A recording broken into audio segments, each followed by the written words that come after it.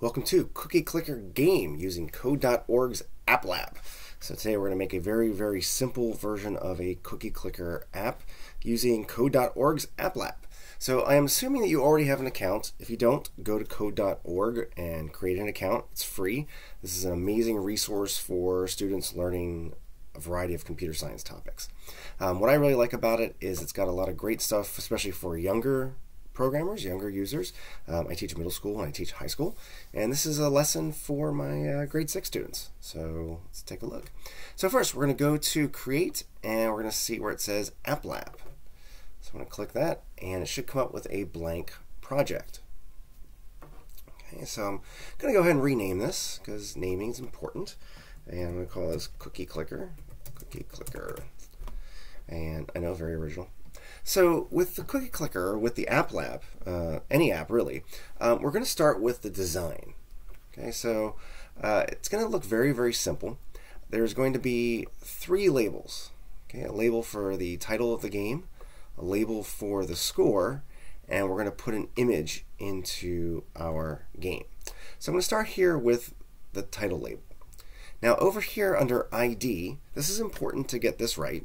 I'm going to change this to label, call it title, because it's the title of the game. And in this case, that title is Cookie Clicker. Oops. Now, I'm going to go ahead and make the font bigger. Oops. I'm going to go ahead and make the font bigger. There, that's down here. Now you can see how the font, I can't even see it now because it's so big. All I have to do is change the size of the box here. And I'm going to go ahead and kind of make that a little bit wider and hopefully get that down to, so make it kind of go all the way across the length of the screen there. And there we go. And then over here I want to go ahead and make that centered. So it's centered in the little label here. Now label is just a nice way of showing information. We don't click in it. And then this label, it's important that we give it a proper name. Right now it says label 2. This is label title. So I'm going to say label score, because this is going to be our score. Okay, notice it's LBL and capital S. Now I didn't have to put it that way, I just did it. This is a logical way of doing it. Now the score when we start is 0.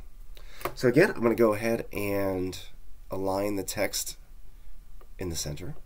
And again, I know I'm going a little fast. My voice is a little weak because I'm getting over COVID. So, play it slow or just rewind if you're not sure what I'm doing. Again, my students have gone through the self-paced tutorial that this website provides. If you haven't done that, check that out first. It's very useful. So my students will be familiar with most of what I'm doing already. So you might want to make that a little bit bigger as well. You can kind of decide what size works for you. The most important thing, it's a cookie, and we need an image.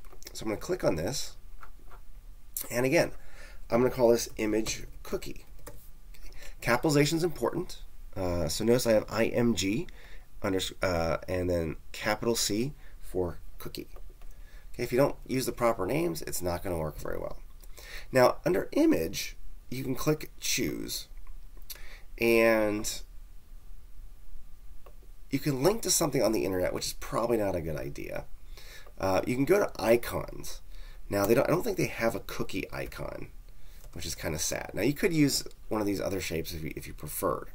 What I usually do is I go to this website, Open Clip Art. I'm going to type cookie. And everything on this website, as far as I know, is Creative Commons. You can use it for whatever purposes you like. And I know from experience, there's an image on the second page that I really like, so I'm going to use that. Okay, so I've got this image. I'm going to go ahead and save this image to my computer. And I'll put it into, I guess I'll put it on my desktop for now. And I'm going to call this, go figure, cookie. Makes sense? Okay, so I like that image. I've saved it to my computer. So now, when I go to choose, I'm going to upload the file and go to where I saved it and select it. And then you see it there, and I'm going to click choose. So now I've got this cool little image. I'm going to make it a little bit bigger because I wanted it to be prominent. Okay, so at this point, my interface, my design is done. So if I run this, okay, I got cookie clicker, score 0, I got an image. Now, of course, when I click it, nothing happens because we haven't done the coding. That's part one. Again, it's just really important, especially for this and this, that you give it the proper name, because we're going to be using that name later when we code it. Okay. So stage 2, we need to create the code. So I'm going to go over to code. And again, if you did the tutorial, this should make sense. If you haven't done the tutorial, you probably want to go back and try that. So what we want to happen is when I click on the image of the cookie, I want to do something. So I'm going to drag this on event, and the ID is image cookie. And this is why we chose a good name. I know exactly what it is. So when I click on that image, okay, I want to add to the score. Okay. Now, problem is I don't have a score yet. So let's go to variables, and I'm going to do var x equals. And when we start the game, our score is 0. Okay, so that kind of makes sense. Now you see this little yellow triangle. It says score is defined, but it's not called in your program. We're going to fix that in a minute. Let's just ignore that for now. So when we click on the cookie, the score should go up by 1. So what I'm going to do is I'm going to drag this one out. I'm going to say score equals score plus 1. Okay, and it should change to look like that. Okay, so when I start the game, the score is 0. When I click, I add 1 to the score. Let's try it, see what happens. Okay, it looks like nothing is happening. Looks like, okay, we messed up, something's not working. And it's possible, we may have. But what's going on here is the score you see here and the score you see here are not connected. Okay? We have to actually tell the computer, hey, when I change that score, I need to update it here as well.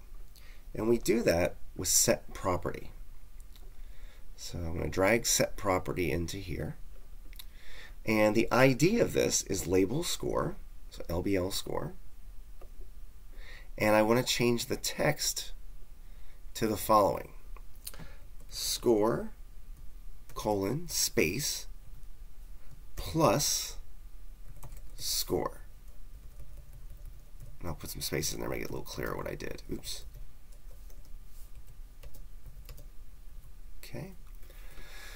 So what this does is it sets the text property of this label to this text plus this score. This text is inside quotation marks, so it'll print score as you see it. This score is not in quotation marks. Neither is this, neither is this, so neither is this. So it will print the value of whatever score is. Let's go ahead and run it. And now we have a working cookie clicker game. Yeah, it's that easy. Okay. Now I'm going to go ahead and reset that. The other thing I might want to do is I might want to play a sound when I click the cookie. So I'm going to go ahead and find that one. It's called play sound. And it doesn't matter where I put it in here. I'll just put it at the end. And I'm going to go ahead and choose a sound. And there's all kinds of different sounds you can choose. I'm going to go under alerts and try a couple. Don't like that one. Ooh, I kind of like that one. Ooh, I like that a lot. I'm going to use that one. Okay, so I'm going to go ahead and run this and try it again.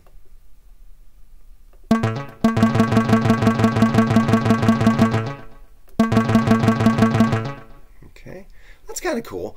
Let's see here. No, we don't want to leave that. I think we can go with that. It's a little bit long, that's why it's getting cut off. But if you find a shorter sound, you won't have quite that same effect of it getting interrupted. But that's basically all there is to the game. Now, if we want to get fancy, we could go ahead and add a reset. So if I go back to design, I can pull out a button, for example, and I can call this button, button reset. and the text is going to be reset. And you can play with the size and the fonts and colors and things like that. And then back in my code, I'm going to do the same thing on event. In this case, it's going to be button reset. I'm going to reset the score. I'm going to say score equals 0. And I'm kind of lazy. I don't really want to redo this whole thing. So if I switch to JavaScript mode, text mode, I could just go ahead and copy this and paste it. And you got to be real careful because you mess it up, you can't get back to block mode. And then go ahead and run it. And okay, maybe that wasn't a good choice of the sound. And then if I hit reset, we go back to 0. Well, I'm not really sure why you'd want to reset it, but maybe if you're playing against a friend or something like that. So that is it. That's all you have to do to make a very, very simple cookie clicker app. Just to kind of go back to here, this is JavaScript. So if you've ever wondered what JavaScript looks like, or you're working on JavaScript, this is what JavaScript code looks like. Code.org just has these really nice blocks, so it's easier to understand. You can do all the drag and drop type stuff, which is pretty cool. So just to reiterate, in your design, be careful with naming. So the label title should be called label title. The label score should be called label score. The image cookie should be called image cookie. And if it's a button, it should be called button reset if it resets. That way it's very logical what everything does. So when you get to your code, it's very kind of obvious what you're doing.